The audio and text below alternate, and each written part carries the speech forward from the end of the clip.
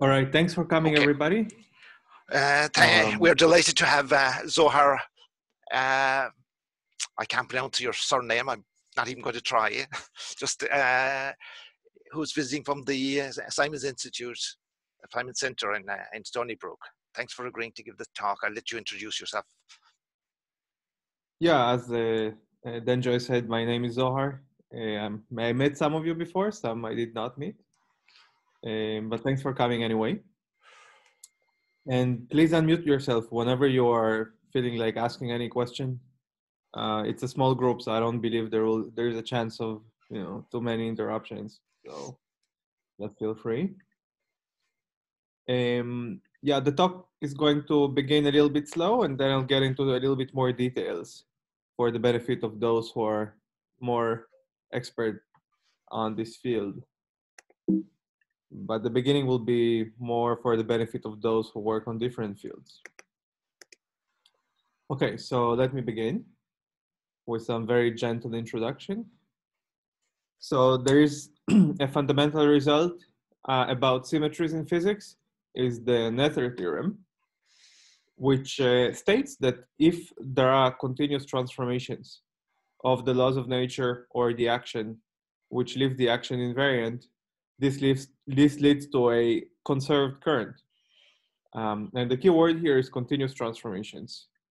That leads to a conserved current, which can then be integrated over a space-like slice to obtain an integral of motion or a conserved charge. So this is a very classic piece of physics that we learn in undergrad. And a very important additional fact is that all these transformations that leave the action invariant lead to some sort of a group structure. The group is going to be denoted by G. Now, this is in classical physics. In quantum physics, the story is a little bit more interesting. I think it was mostly realized by Wigner, but I might be wrong. So the idea is that G is realized on the Hilbert space in quantum mechanics via representations, linear representations of G. And in fact, there is a little bit of additional technical detail, which is important, is that these representations can be projective. It will not be important for understanding many pieces of this talk, but it's important to keep in mind that these representations could be projective. Furthermore, the symmetries correspond to unitary operators. So the symmetries lead to unitary operators on the Hilbert space. And being that U is a unitary, it's also invertible, and that will also be very important soon. So U dagger is the inverse matrix of U. Now, I will be abusing a little bit the terminology. So just to make sure that it does not lead to confusion, I will often refer to U as a topological operator. So hopefully this terminology would not be confusing, but let me explain why I refer to it as a topological operator. There is an integral here over some d-1 dimensional slice of space-time, which is usually considered to be a space-like slice. But in fact, the unitary operator as a matrix that acts on the Hilbert space does not depend on the choice of this space-like slice. For this reason, I will refer to U as a topological operator because its dependence on the space-like slice is immaterial. So I'll often refer to such an operator as a codimension 1 topological operator. Codimension 1 because it involves some choice of a space of a d-1 dimensional space. And topological is because this choice is not very important as long as you are discussing small deformations. Okay, so this is just the classical quantum mechanics. Sorry, I meant to say textbook quantum mechanics from the first half of the previous century. I think that people have appreciated a little bit more recently, but also many years ago, is that such unitary operators that act on the Hilbert space and depend topologically on a space-like slice exist also for discrete symmetries. Even though Noether's theorem doesn't say anything about discrete symmetries, in quantum mechanics, when there is a discrete symmetry, there is a unitary operator that depends topologically on a choice of slice. In this case, however, one usually cannot write an explicit expression for this operator as an integral over space like slice. There is no explicit expression, but the operator must still exist. Now, these operators, which are codimension 1 and topological, lead to some sort of group, as I've already mentioned. And the way we think about it geometrically is that there could be some local operator. Then we can wrap this d-1 dimensional surface around it. We get the usual action of the operator of the symmetry on the local operator. And if we wrap them consecutively, we get the group law, which actually may not be commutative. So it has to be associative, but it doesn't have to be commutative. So wrapping different symmetry operators in different orders can lead to different results. Okay, and this is all pretty much textbook material. And then there is a lot of discussion in textbooks about how to gauge symmetries. What does it mean for symmetries to be spontaneously broken, explicitly broken, and so on. So this was just a quick review. I'll just stop here for a second if there are any questions or concerns or comments.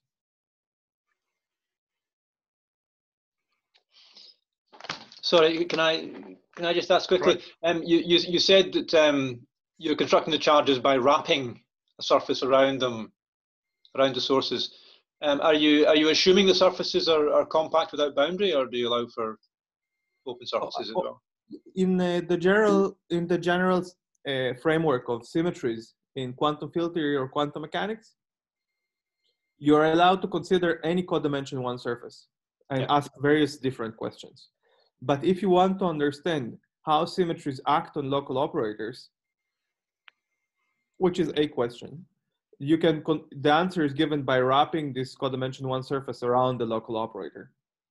Another equivalent point of view, which is more common in textbooks, is that you consider the commutator, which involves putting the surface a little bit below and subtracting the result from what happens if you put the surface a little bit above.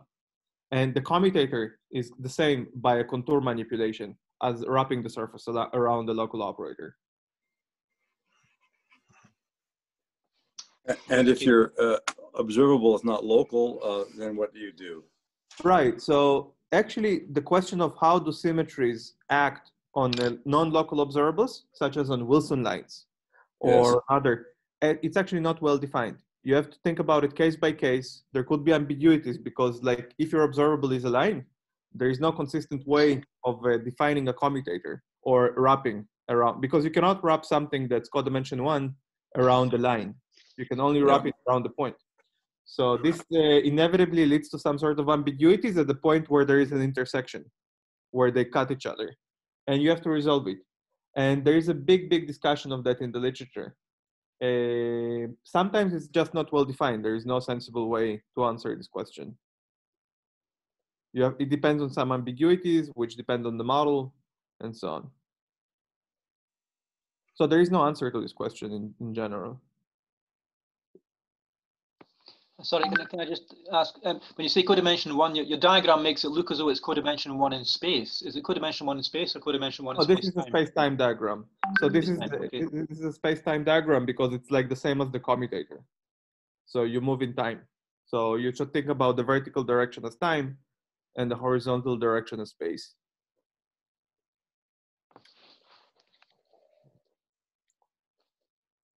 It's codimension 1 in space-time. Thanks. Since we've integrated over the whole space, and this is space-time dimension. All right. Any more interesting comments? All right. So the main point of this talk is that I'll tell you about 2 generalizations of the notion of symmetry that do not fall under the Netter paradigm. One of them is very surprising. One is a tiny bit a little less surprising. But I'll tell you about both of these generalizations and how they turn out to be important in the analysis of Yang-Mills theories. So let's discuss the first generalization. This generalization is called a one-form symmetry. It's a new kind of symmetry. So the ordinary network charges are called zero-form symmetries in this terminology. And these symmetries are going to be called one-form symmetries. Okay, that's the terminology. Let me explain what it is. These objects do not follow from Nether's theorem, but yet they are symmetries. And they play an important role in many quantum field theories. So let me explain what they are. These are still unitary operators. That's the first point. And they're still associated to some symmetry. But now they're codimension 2. So the surface on which you, so to speak, integrate your whatever density is now codimension 2. Instead of being codimension 1, it's now codimension 2. So it's codimension 1 in space. All right. This is called the one-form symmetry. In principle, you could also imagine unitary operators that depend topologically on codimension 3, codimension 4 surfaces, but I will not discuss it today. So if you have a unitary operator that depends topologically on a codimension 2 surface, that's called the one-form symmetry in the literature. Okay, so that's a generalization that will turn out to be very important, and I'll give you examples of applications of it. So when I say depends topologically, what I mean is that this operator depends on a codimension 2 surface, but again, small deformations of the surface would not change the unitary. So you can ask, are there such objects in quantum field theory? What kind of selections rule do they lead to? Can we gauge them? Can we spontaneously break the symmetries? Can they have anomalies? And so on. So that was the first type of generalization that I'm going to discuss today. The second type is much more surprising in my view, because it really violates Nether's theorem brutally. So for ordinary symmetries that come from transformations of the action of the type that Noether studied, we have that there is always an inverse. So for every transformation, you can reverse the transformation, and there is this identity. You can draw this identity algebraically by going back to this picture and choosing G prime to be the inverse of G. Then this would be a trivial surface because GG prime would be 1. And sigma 1 is just a trivial surface that doesn't act on anything. So in Noether's theorem, since it's the origin of these topological surfaces is some transformations of the action, this must be true. There must be an inverse. But it turned out more recently that there exists in quantum field theories sometimes unitary operators which depend topologically on some codimension 1 surface. So now it's again codimension 1, but they do not admit an inverse. These operators as operators on the Hilbert space are simply not invertible. So it's a topological operator, namely it's an integral of motion, but it does not admit an inverse. So therefore it cannot come from a transformation of the action. And it's kind of surprising because you would think that Noether's theorem goes both ways, but it's actually not true. If we go back to Noether's theorem, what it actually says is that transformations of the action lead to conserved quantities, but never did Noether say that conserved quantities must come from transformations of the action. And indeed, this is not, so recently it was appreciated that there are interesting conserved quantities which do not come from transformations of the action. Can I ask a question? Yes, of course. Okay. Anytime. Well, there is a lot of literature on half algebras as symmetries. Yes. And since they are algebras, 0 is an element of the algebra. And there are plenty of operators there which are not invertible in the normal sense. Mm-hmm. Are these included in your discussion? This subject that I'm going to talk about is related to Hopf algebras, though it's not identical. Okay. But the mathematical structure that these non-invertible symmetries obey is called a fusion category. Okay. It's a little bit, yeah. One more remark is localization of symmetries has been done by Doppler and Roberts in one of their old papers on exactly this, using Kunz algebras. They localized the the Noether symmetries to bounded regions in space-time. Okay? Yes. You probably are aware of it, but just a remark. Yeah. Oh, okay. Thanks for the remark. Okay, so my goal in this talk is to give you some kind of flavor of how these two different generalizations of the notion of symmetry arise, what do they imply, and so on. So I'll argue that both are interesting generalizations. Let's start from the first one. So I'll first discuss the first one, which is the existence of topological operators associated to a codimension 2 space of space-time, codimension 2 subset of space-time. So these are the so-called one-form symmetries, and this terminology was introduced in this paper. They were the first ones to use this terminology.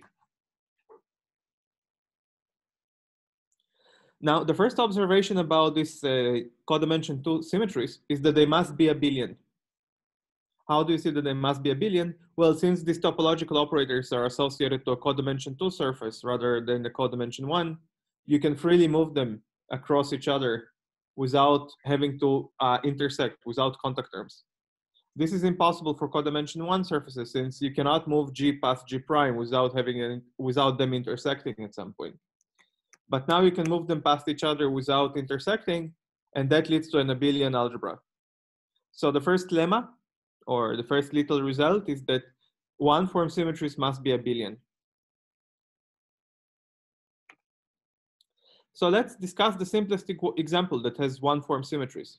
And surprisingly, the simplest example is nothing but Maxwell's theory. Just free theory of U1, the free U1 gauge theory in these space-time dimensions. This is the action. And let's say that we're in 4 dimensions, 4 space-time dimensions, I should say. So here are the explicit expressions for the unitary operators, which are associated to a codimension 2 surface.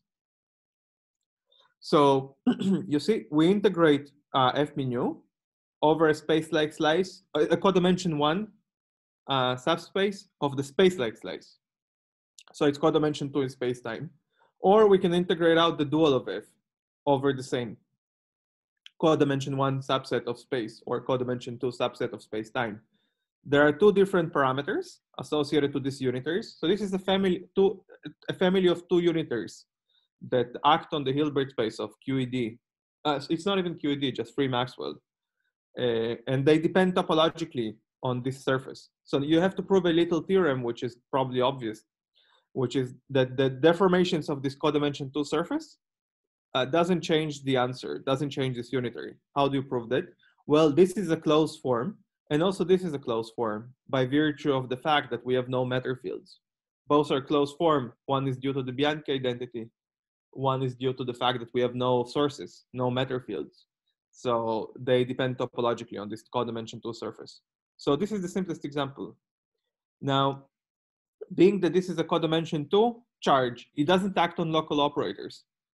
There is no sense in which something of codimension 2 can act on a local operator because you cannot wrap it around the local operator. Instead, you can wrap it around the line.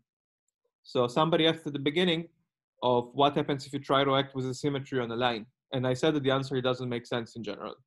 But when you try to act with one-form symmetries on lines, that's exactly what you should do because lines can be wrapped by codimension 2 surfaces. So there is a class of symmetries that act on lines, on non-local operators. And indeed, this U alpha and U alpha twiddle act on Wilson at Hooft lines by just multiplying them by various phases.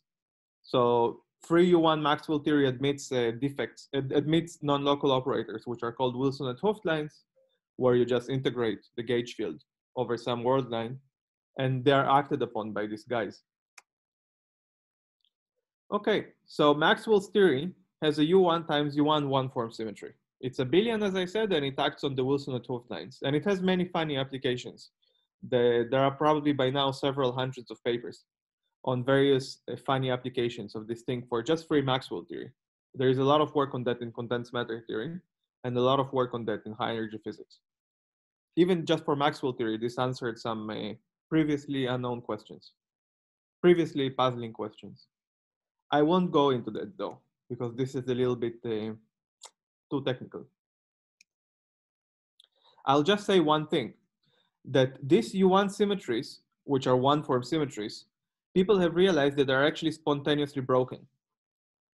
So these one-form symmetries can also be spontaneously broken in the same way that the ordinary symmetry can be spontaneously broken.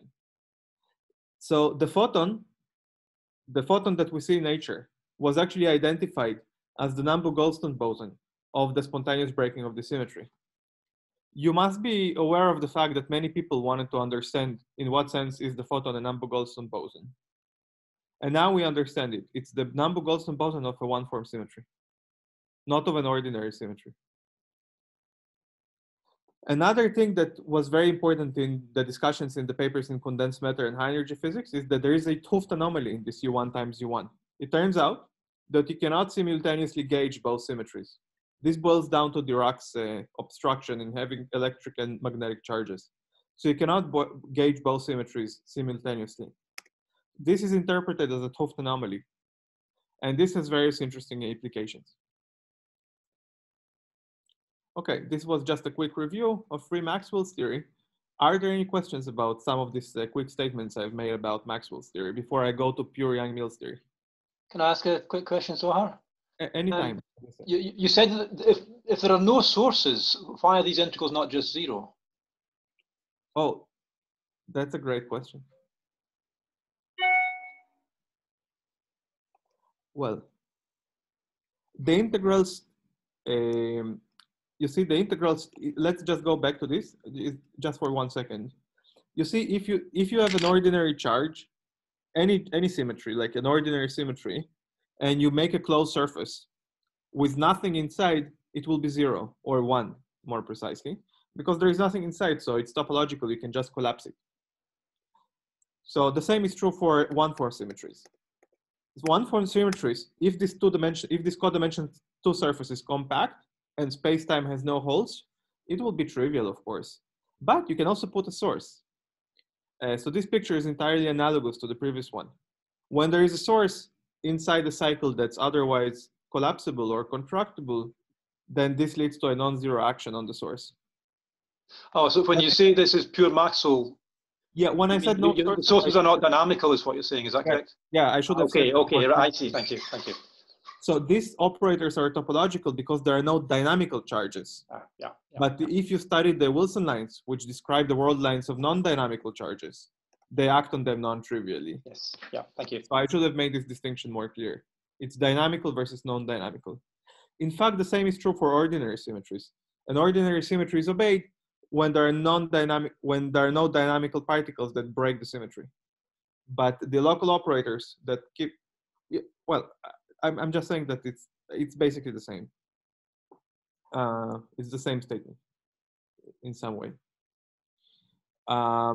Any further questions about, I haven't told you why people are so interested in this Maxwell theory and its one-form symmetries, but at least, are there any questions about the statement that these symmetries exist in this theory? Okay, let me move on to Yang-Mills theory. This is a much more interesting theory, as of course you know. Unlike Maxwell's theory, it's not solvable, at least not for now. The hero of this game is going to be the theta angle of Yang-Mills theory, which is 2 pi periodic by virtue of the fact that this instanton number is integral. This theory turns out to have a one-form symmetry. But now, unlike Maxwell's theory, which had 2 copies of U1, here there is only 1 copy, and it's not U1, it's Zn. As I said, it must be a billion. So it's a billion in this case as well. So I can give you an intuitive explanation for why, unlike Maxwell's theory, there is only 1 copy of Zn. So let me just give you an intuitive explanation. So in Maxwell's theory, there were 2 copies of U1. Why were there 2 copies of a U1 one-form symmetry? Because there were no magnetic charges and no electric charges, which are dynamical. Okay? No dynamical electric charges, no dynamical magnetic charges, and that's why both of these things are topological. Now, in Yang-Mills theory, as you probably know very well, in some sense, there are hidden monopoles. Even if you don't put monopoles by hand in this Lagrangian, when people studied let's say, SUN gauge theory on the lattice, there are monopoles. You cannot prevent monopoles from existing. So you cannot really consistently get rid of monopoles. In fact, people even believe that confinement is triggered by the condensation of monopoles, even though there are no monopoles in the Lagrangian. So Yang-Mills theory is supposed to have monopoles whether you want it or not. And that's comment number one. So that's why there is no analog of U alpha twiddle. Sorry, I meant to say, yeah, that's why there is no analog of U1 twiddle, UA alpha twiddle. Now, U alpha is also restricted to Zn for the reason that in Maxwell's theory, the electric field itself is charged. So that there are dynamical charges, but these dynamical charges are mod n. So they're in the adjoint representation. So there are no matter fields in the fundamental or fundamental squared and so on until you get to mod n, where there are dynamical fields due to the Maxwell field itself. And what is n here? Capital N. Oh, I'm sorry. Yeah, I should have said the gauge group is SUN. Okay. Yeah. So when the gauge group is SUN, electric charges which are 0 mod n can be screened in their analysis sense. But probe electric charges, which are not 0 mod n, cannot be screened by the electric field or gluon fluctuations. So there is a one-form symmetry which is discrete. And because it's discrete, unlike Maxwell's theory, I cannot give you an explicit expression for the conserved for the unitary that is going to act on the Hilbert space. It's discrete, so you cannot write it, but it exists. Okay, so are there any comments? Just interrupt. Now, another thing about Maxwell's theory that, sorry. So yeah, let me just ask again. So you're gonna, everything you say will be you'll require this theta term. Is that correct? Well, this doesn't require. If theta were 0, then you're not going to then, yeah. No, this statement that there is a Zn one-form symmetry is correct at all theta. Okay. Even at theta equals 0. It even has thank interesting implications at theta equals 0. I'll mention some of them below. But you're right that the most interesting implications will be for non-zero theta. Now, theta and minus theta describe the same Yang-Mills theory because there is a parity symmetry or a CP symmetry. Sorry, I mean, I'm curious to know, is there a fundamental reason why one can't write down a formula for the UN symmetry? It must be related to the center of SUN. Yeah, but you cannot write this unitary in terms of the local operators in the action. No, I see the difficulty, but then, I mean, it presumably will be written down at some point, and just the question is, no, you don't think so? No, it's never going to be written down. Okay. But we don't need to write it down because we can perform. I mean, we can answer questions without writing it down. It can't be right that you can't write it down. Say again. You can't say that you can't write it down. I mean, if it exists, there's some way of computing it. It's just that it's not an integral or an exponential of an integral. That's correct. That's what I meant by saying that you cannot write it down. I cannot write it as an exponential of an integral of a local quantity. Yeah, well, you want to be careful of your statements. Yeah, well, if you gave me a lattice model, like Wilson's lattice description of Yang-Mills theory, I can write it down using the plaquettes. Mm-hmm. Oh, okay, very good. But I cannot write it down using continuum variables as an exponential of a local density. Yeah. How would you write it in terms of the plaquette variables? Okay, let me just... well, we can come back to it afterwards. I don't want to distract you. That's fine. No, I can tell you the answer right away. So if you want to take Wilson's action for non-abelian Yang-Mills theory, and you want to, let's say, take a two-dimensional slice of this four-dimensional space-time and put on that slice this operator, right? Because we're talking about codimension 2. What you do is that you take okay, so what you do is that you take the complementary two-dimensional space to this two-dimensional slice, and at one point on this complementary two-dimensional space, you flip the sign of G Yang-Mills. So you make Yang-Mills negative at one point on the complementary two-dimensional space. That leads to some funny dislocation in the lattice action in the other two dimensions. And that corresponds to inserting this unitary on that two-dimensional space. Okay, very nice. Okay, all right. Can I ask a question? Good. So there is a very, very explicit construction of that on the lattice, if you allow me to flip the sign of Yang-Mills at one point. Yeah, I'm happy to do that. Yeah, that's no problem. But I don't know how to do it in the continuum using continuous variables. But it doesn't mean that it doesn't exist. It perfectly well exists. We can do all formal manipulations. We can. No, I appreciate that. I just wanted to get an image for what it was doing, which you have given me. Yeah, okay. Can I make ask a question? Suppose I consider a particle on a circle. Okay, then for example, the Dirac operator or the Dirac Laplacian have a one-parameter family of self-adjoint extensions, okay, corresponding to the magnetic field. You're right. Unseen. Okay, so that is those extensions are parameterized by a circle S1. Yes. So the dual is Z, the group Z. So the S1, which are intertwiners between different irreps, can be written down. Okay? They are intertwiners. They are not in the irreducible representation of the circle, but the intertwiners can be written down. The dual is Z. Okay, that looks like the kind of things that is happening here. And I'm sorry. I think you can. You're right. Yeah. It's analogous. The theta angle here and the theta angle that appears in the theory of the particle in a circle are very analogous. They're both associated to the fact that pi1 of configuration space is non-zero. Indeed, yes. So, but in that case, I think you can probably construct the Pontryagin dual of the circle. And you're constructing the intertwiner. I can construct the intertwiner here as well, but that's not the same as the one-form symmetry. The one-form symmetry is not the intertwiner, and that I don't know how to construct using continuum variables. Is it not the same in that case as the dual of the intertwiners, the group of the intertwiners? Well, I don't want to say something wrong, but in that case of a particle in a circle, there is obviously no notion of a one-form symmetry, since it's associated to a codimension 2, and the particle in a circle doesn't have codimension 2. Okay. It's already quantum mechanics.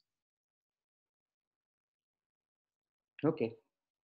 I think the intertwiners that you're talking about are the similarity transformations that you must perform when you take theta to theta plus 2 pi.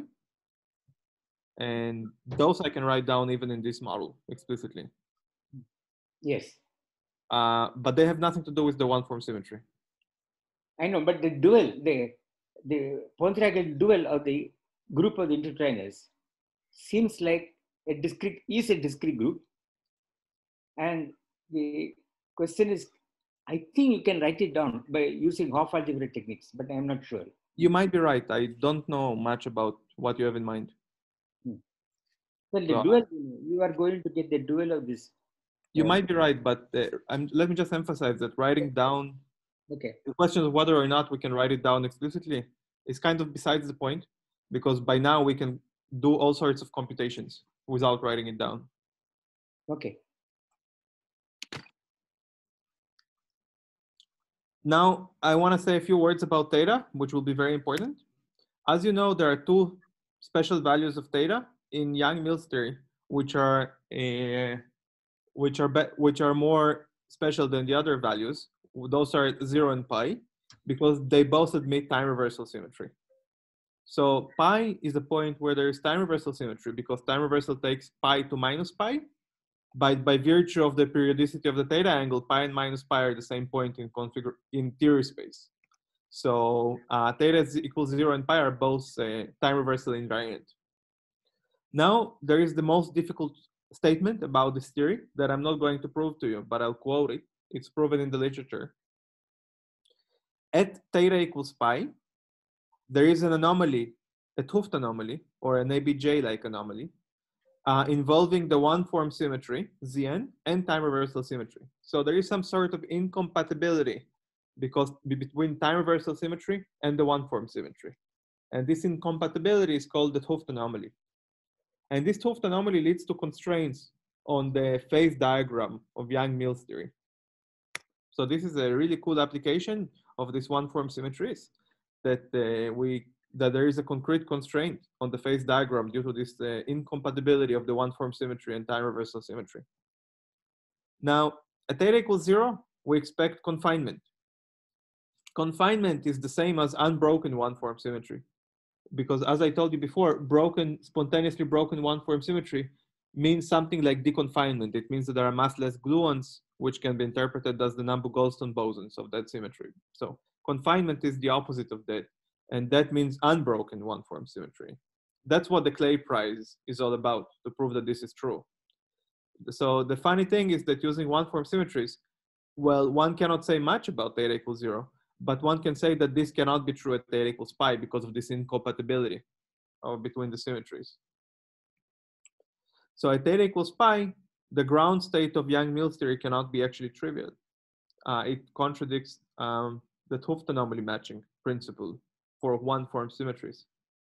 So let me just give you a proposal for the phase diagram of Yang-Mills theory that is consistent with this anomaly involving the one-form symmetry. So could I ask, is this something one can actually prove? Let's say at the level of gauge theory, of lattice gauge theory? This is a great question, but as you know very well, theta equals pi is a difficult theory to study on the lattice. Uh-huh. That's because the lattice is not very happy with the theta angle. There is no natural way to write the theta angle on the lattice that would guarantee that it would be the same as we call theta in the continuum.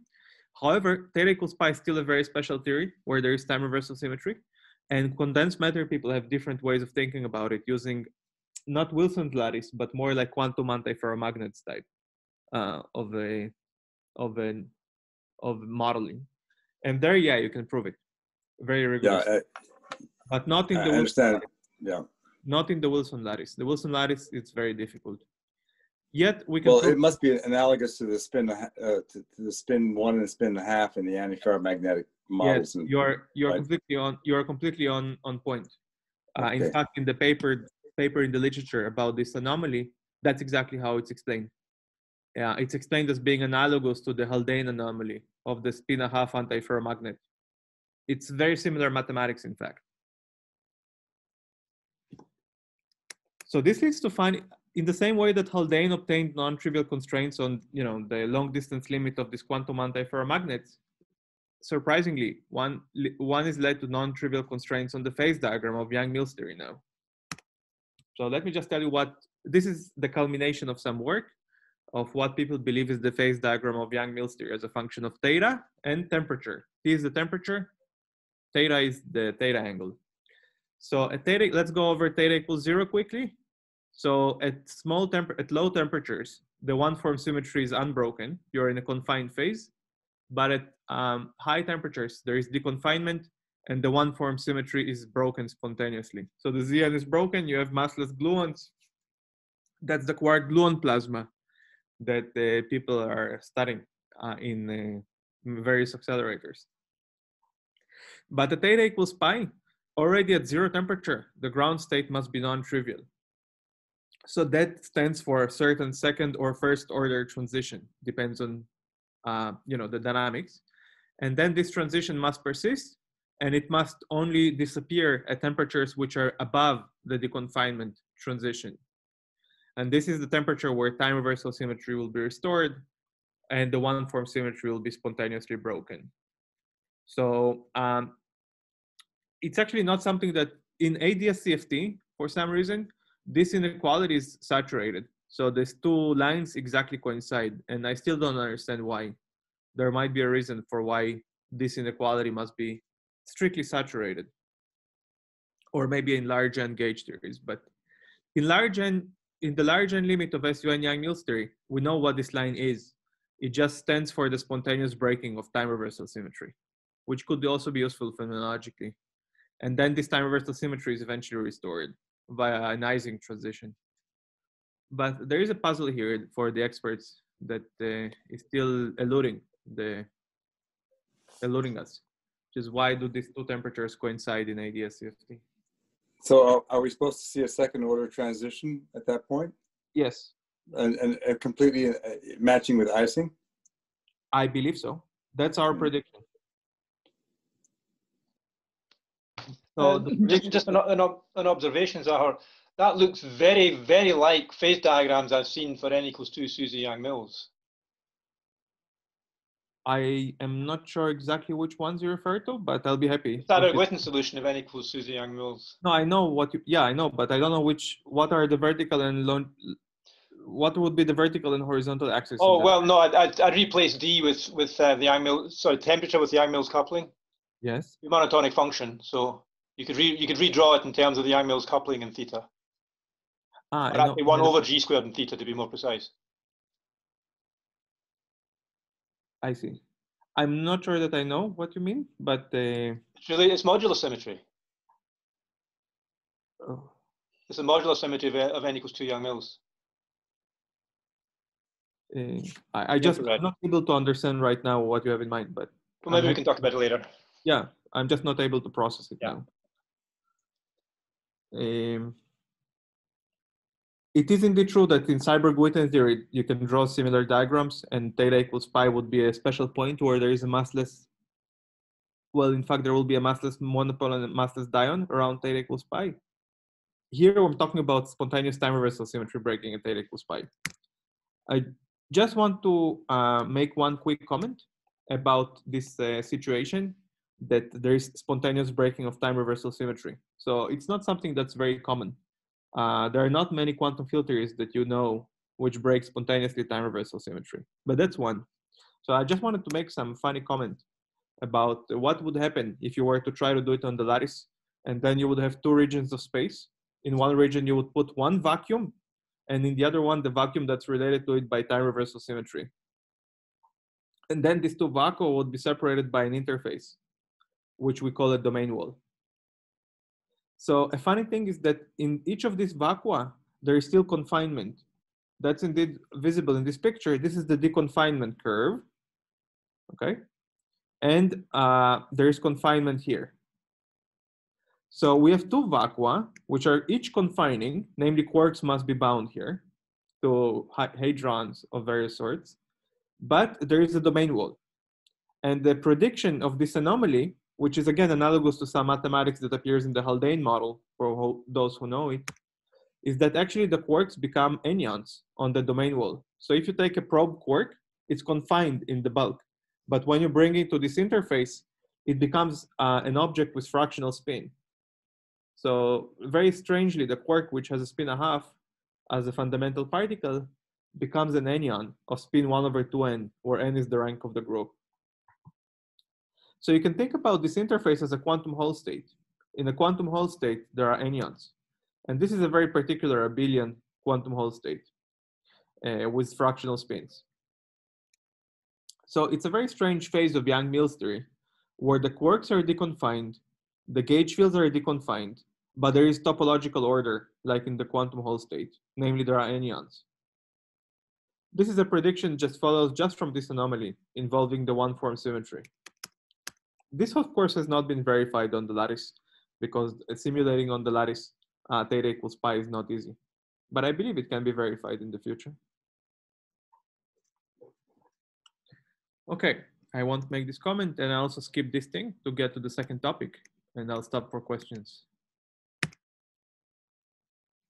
Any questions about this little story about Yang-Mills theory? Okay, let's move on. I have 15 more minutes. So this was a story about higher symmetries. Now I'll tell you a story about which I think is more surprising and more difficult mathematically, about the conservation laws that do not follow from any symmetry. And to explain this concept, I'll start from the Ising model in 2 dimensions at the critical point. So it's a conformal field theory. This is the simplest, the reason I'm starting from this model, it's the simplest model which admits these funny symmetries that do not come from the action. So the 2-dimensional Ising model has 3 famous operators: the unit operator, the spin operator, and the energy operator. and they obey some operator algebra like this. One famous symmetry of the Ising model is, of course, just the spin flip symmetry that's manifest both in the lattice and in the continuum. It's an ordinary symmetry of the Noether type, except that it's discrete. So this symmetry, what it does is to flip the sign of sigma. Sigma goes to minus sigma, and you see it's a symmetry of everything. But there is another symmetry, which is much less obvious, and it doesn't follow from the action, which involves flipping the sign of epsilon and taking sigma to 0. This is a very non-obvious symmetry, but it's a symmetry of all the correlation functions, appropriately interpreted. Let me just tell you the algebraic structure of the symmetry.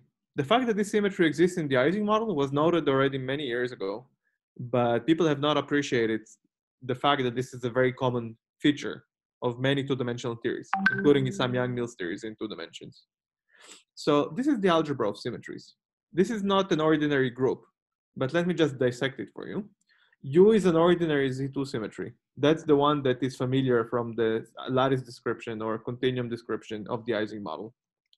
So U is an ordinary Z2 symmetry. That's why it squares to 1. It's clearly invertible and unitary. The other symmetry that's much less obvious is called here curly N.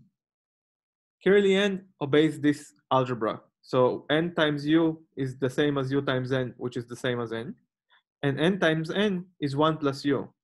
So the main thing here is that N is non-invertible. There is nothing you can multiply N by to get 1. And it's also a non-trivial fact that this is a consistent set of rules. You can just play with these rules, multiply them from U, from left to right, multiply by N, and you'll see that it's all self-consistent. That's not obvious, but it's true. Okay, so this is the simplest algebra that includes a symmetry which is non-invertible. That's how this algebra is realized on the Hilbert space. Okay, so N is a symmetry of the Ising model. This clearly cannot correspond to a group because of what I said. N is not invertible, but it's a certain commutative structure. The more generally, it doesn't have to be commutative. It's just that in the Ising model, it turns out to be commutative. Are there any questions about the algebra itself? And then I'll go to some maybe less trivial examples of this phenomenon, that there are some symmetries that don't come from the action, symmetries of the action. Are there any questions about this? Or is there any relation to one-form symmetry in this non-invertible case? The voice sounds familiar. Can you hear me? Yes. It's me, Anton. Okay. Yeah. Yeah. What I'm saying, I'm asking if there is a relation of one-form symmetry that you described before to this non-invertible sector. No, this is codimension 1. So N, U are both ordinary codimension 1 charges. So they correspond to some integrals of motion on codimension 1 surfaces. Okay. Yeah, this is completely unrelated to one-form symmetry. Okay. These are some integrals of motion that do not correspond to symmetries of the action. And they're realized on the Hilbert space as non-invertible operators. I see, yes.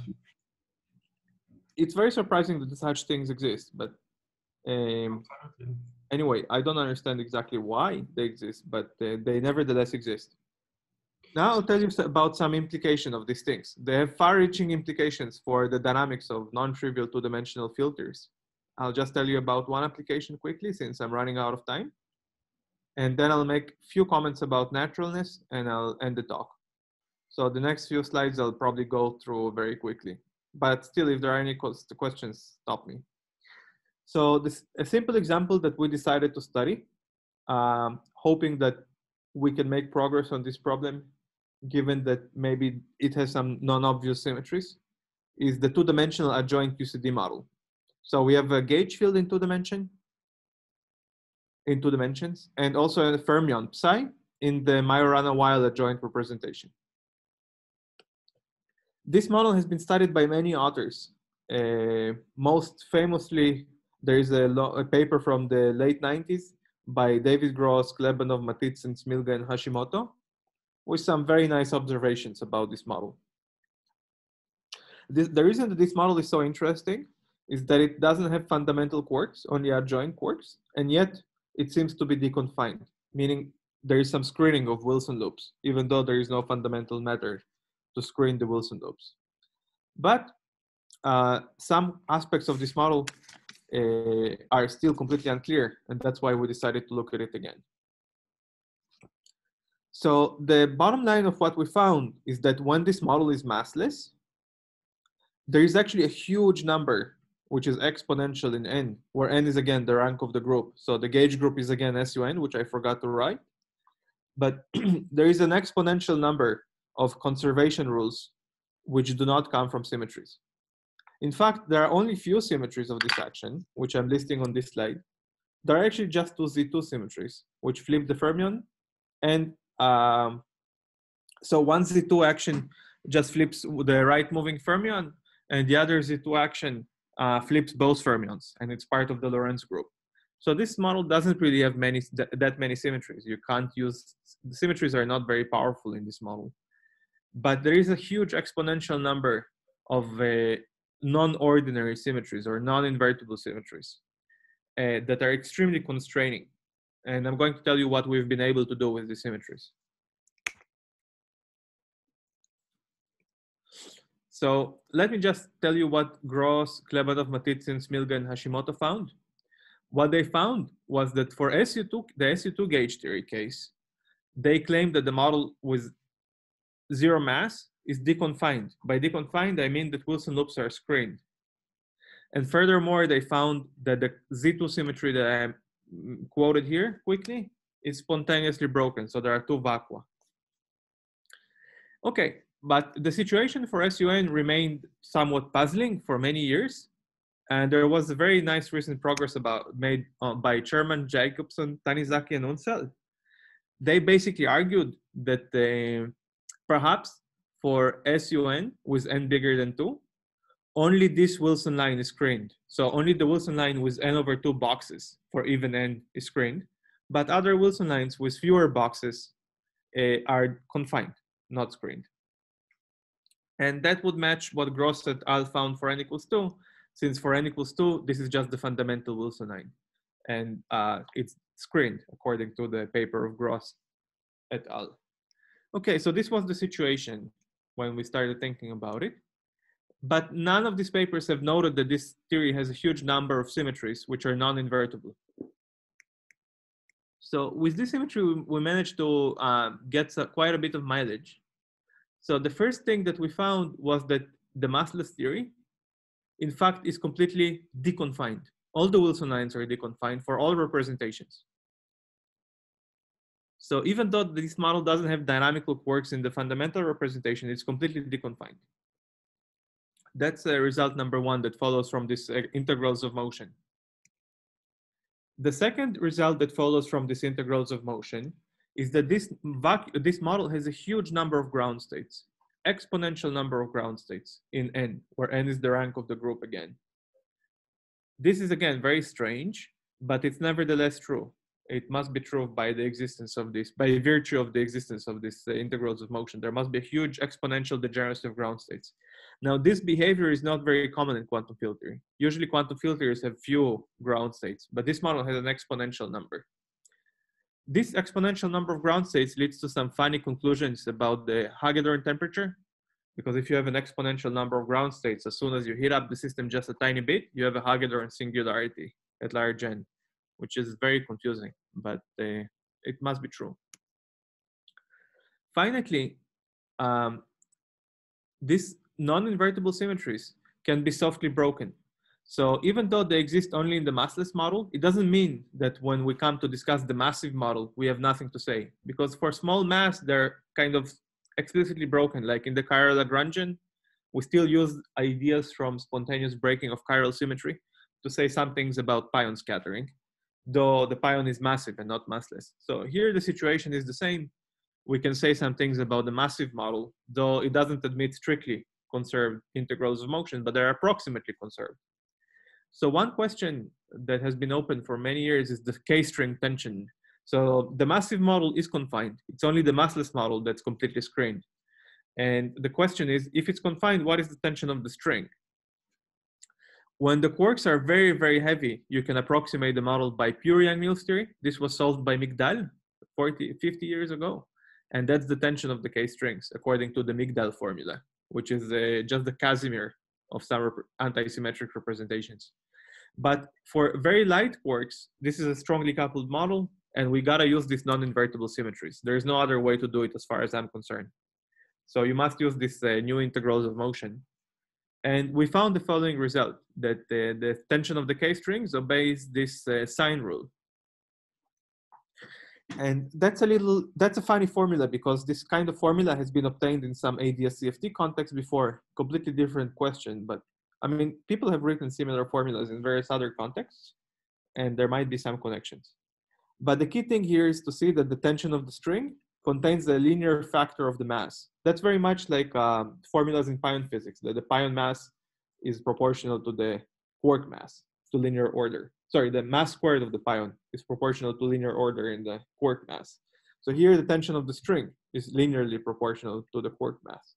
And then there's the sign. Okay, before I make 2 comments about naturalness, are there any questions about this sort of thing?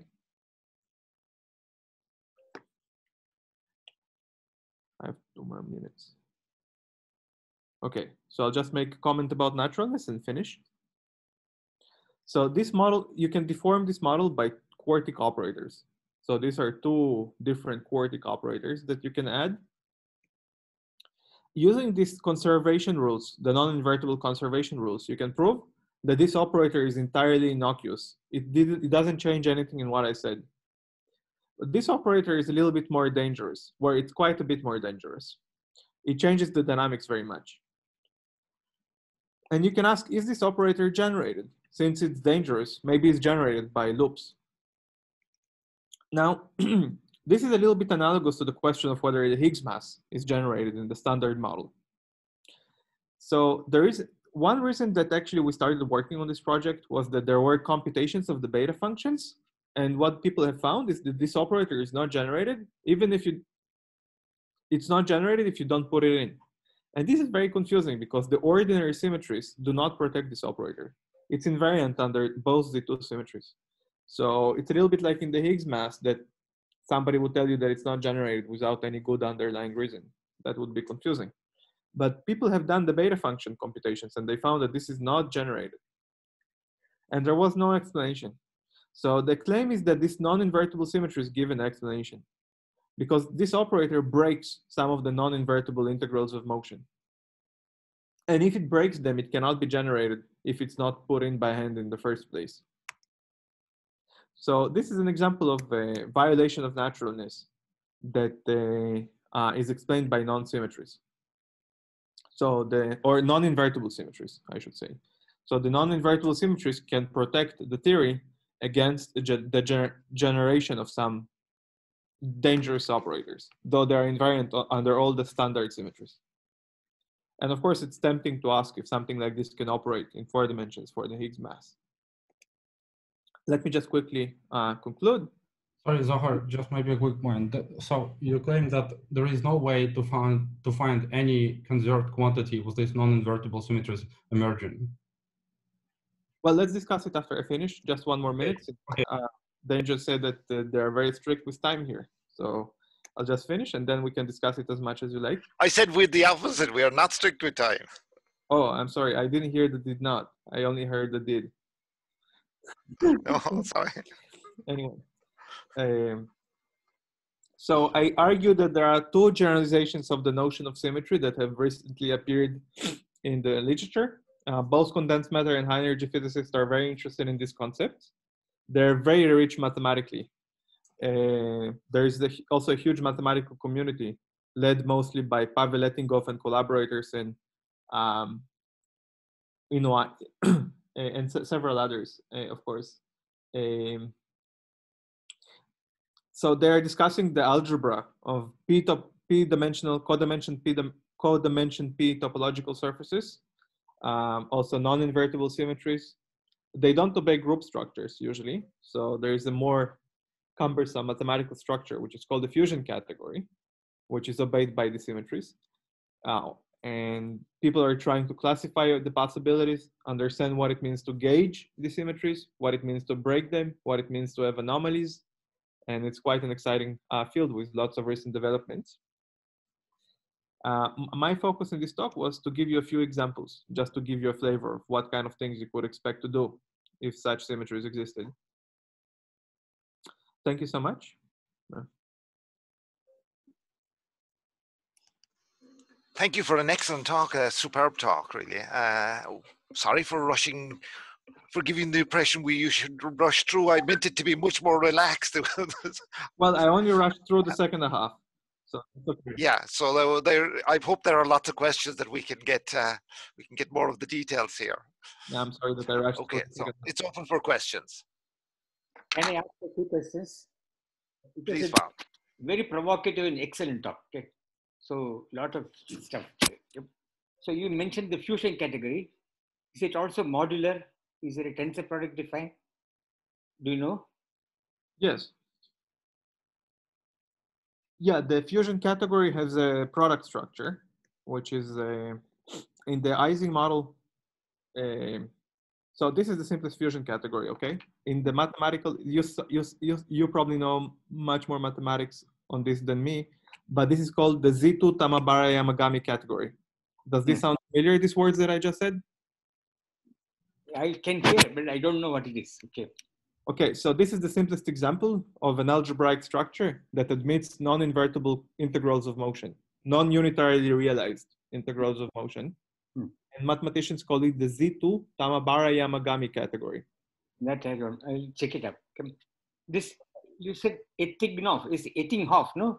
The mathematician. No, this goes before. Etinghoff has made huge progress on this, like in the recent decade. But there are, this particular thing appeared before. We have all the references in the paper that we have on the subject. I didn't even flash the reference, but I should say that most of what I said is based on these papers with Gayotto, Kapustin, Seiberg, Gomi, Seiberg, Omori, Rumpedakis, Saif, Nashri. And in particular, this last paper has all the details about the fusion category. It has 6 or 7 appendices where we explained all the category theory, which structures go into defining non-invertible symmetries, and so on. Okay, let me ask a couple more questions. So in this model, there are no partition functions. Just a second. So I didn't yet answer. Because what partition functions? For example, the Gibbs state is not because of the degeneracy. Okay, it's an excellent question. Part of the mathematical structure that this non-invertible codimension 1 topological operators allow you to do is they allow you to define partition functions with generalized chemical potentials. What does it mean? Is that you take some cycle and you wrap this topological operator around that cycle. And in that way, you can define a generalization of the Gibbs state. And if you do that, then the degeneracy between these 2 to the n vacua splits. And then you can define good partition functions. Okay. If you define the partition function without this Gibbs state kind of thing, then they would all combine, and you'll get a huge entropy just from the ground states. Okay.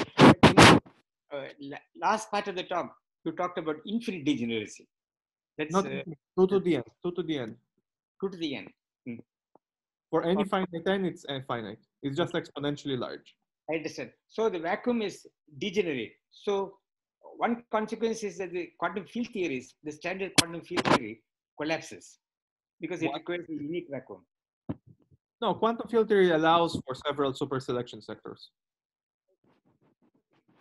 Vacua are super selected.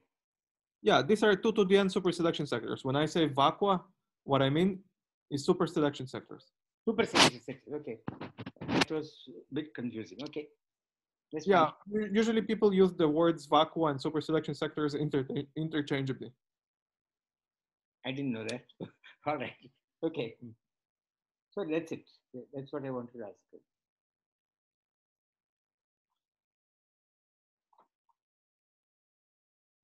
More questions? Yeah, Zohan, maybe I can address. Yes, please. Yeah, Anton. Yeah, the point is the following. So first of all, maybe some precision. So in principle, if I look at this, when you have been describing, I think the young meals with the theta angle or the two-dimensional the n equals 4 young meals with a theta angle, and so in principle, when you show this conserved quantity, what you call n, which exhibits number of symmetry relations, but that doesn't close as an algebra or doesn't form a symmetry group. So it is always sufficient to have a description in terms of the categories you mentioned, or? Yeah, people conjecture that the non-invertible symmetries in quantum field theory always combine to a fusion category. Mm-hmm. It's a conjecture. Yeah, I understand. But also, for example, when you described this Migdal result was a heavy quarks, and then this quartic interaction, and with this extra piece, which is like with a two-splitted factors, then is there, Zohar, a universal procedure how one should look for this implicit symmetries or non-inventable symmetries? Yeah, that's okay. This is more like an art. I mean, if I gave you this Lagrangian, it would be very difficult for you to guess that it has an exponential number of conservation rules at zero mass. Okay, right? It's sure. very, very difficult, and the art in this business is to find them, to find ways to find this to find the symmetries. This is more like an art. It's not very systematic. Yeah, but I understand. But like, you understand what I mean is that so there is no any set, for example, set of constraints which is coming from the fusion categories or something. Like you say, if you have this splitted piece which is generated and does satisfy all the invariants, but a priori, if you don't add, you don't find the associated symmetry, it should satisfy you. So there is no systematic procedure, even not systematic. There are no constraints on finding this non-invertibility. No, there are constraints. Mathematicians proved that the number of fusion categories is sparse. So fusion categories cannot come in continuous families. That's what I'm asking. Okay. Mm-hmm. Yeah, it's a fundamental theorem that's called the rigidity theorem. We review it in the paper that I read. It's called the rigidity theorem. So there are discrete groups.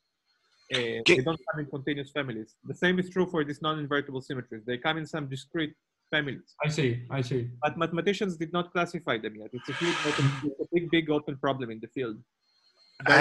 In minutes, there is an effort to classify them, as you've seen on yes, on their website. Slingerland has been working on that. Correct. But can you tell us for n equals 2, there are 16? Well, it's non-invertible. Do you know which one it is? Yeah, we classified them. So in the paper, we worked out the cases of n equals 2, 3, 4, 5, and 6 very explicitly. So we wrote down all the conservation rules and their algebra. Okay. But in the general case, we don't have the full fusion algebra. It's too complicated. Yes, I can imagine. Yeah. And but we still can prove some things about it, like the size of the representations that it has, or the number of vacua that it must lead to. We can prove some things, or the string tension. Also, the string tension, my student Sahan was able to prove is this formula for all n and k. Mm-hmm. This is without knowing the full fusion algebra completely. So you can do some things without knowing all the multiplication rules. But indeed, the classification problem of these non-invertible symmetries is still an open problem. And many people, like those that Denjo mentioned, but also Gannon. Yeah, Terry Gannon, yeah. Terry Gannon are working on this. I have Guy Evans usually joins us, but he's probably busy today. Okay. Can I ask one more question?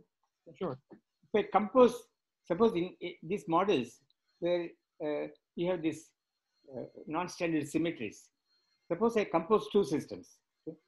And so you take, for example, the tensor product of two one-particle states, okay, or their analogues, then the symmetries to act on this tensor product, one needs a co-product on the symmetry group, symmetry algebra.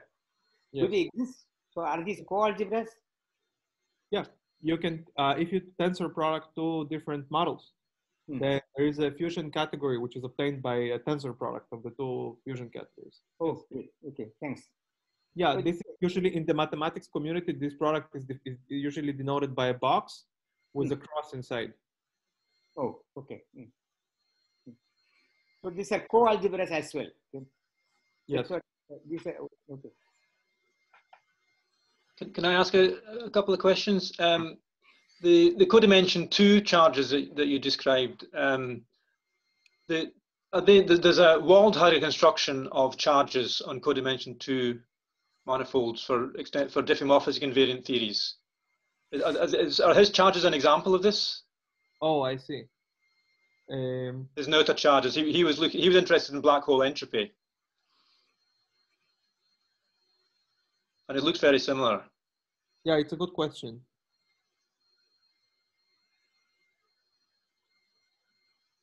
You're not talking about the ADM charges. You're talking about the walled charges, right? Not ADM charges, no. Ear and Wald. There's a paper by Ear, I-Y-E-R, and Robert Wald.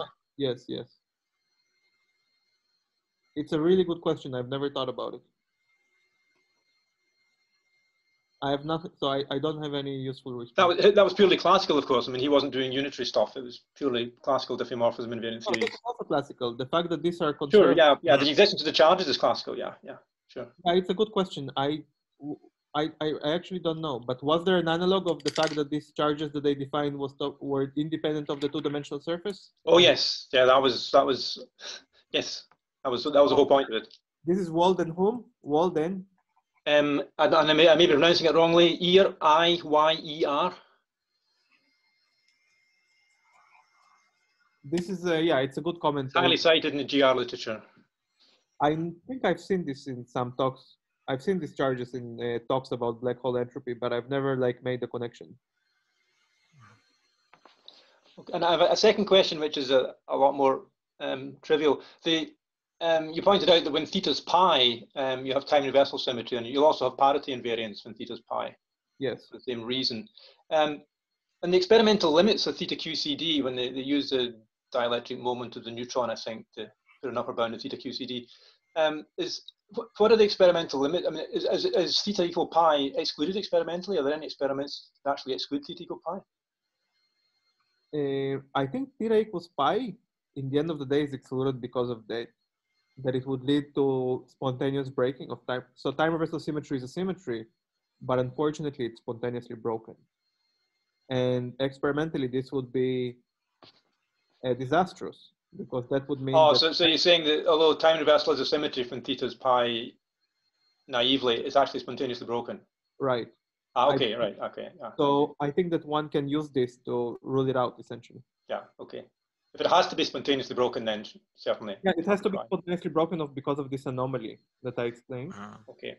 And if it's spontaneously broken, it's kind of disastrous to experiment, because that means that particle excitations. Oh yeah, sure. It's definitely time reversal symmetry is there in QCD. That's yeah. So I think that, in fact, there is a very fun fact that I've learned through this thing, which is that even when you go to the chiral Lagrangian and you put theta equals pi, time reversal symmetry is spontaneously broken. So it's something that I claimed it here for Yang-Mills theory, but you can generalize this theorem even for theories with massive quarks. Even for theories with massive quarks, it's still true. And even if you take the quarks to be very light, where you can use the chiral Lagrangian, it's still true. So you can just check it in classical physics using the chiral Lagrangian, that indeed time reversal symmetry is broken at theta equals pi, spontaneously. Is it due to level crossing that this is happening? Can you repeat? At theta equal to pi, at least in simple models, there is a level crossing. Okay?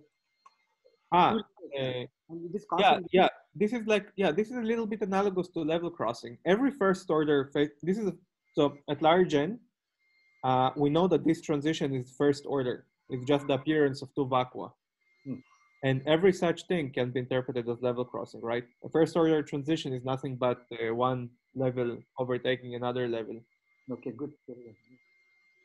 In the quantum mechanical model that you mentioned of a particle in a circle, it's literally just level crossing. Yes. Indeed, yes.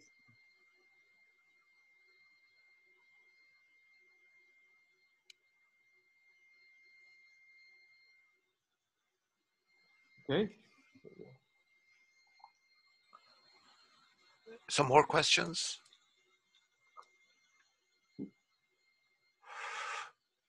Thank you very much for thank you for the. I'm going to stop the recording, and we can ask. Thank you for an excellent talk, and it was very inspiring for us. Thanks again. Okay. Yes. Thank you. It was really good. I should go and look it up.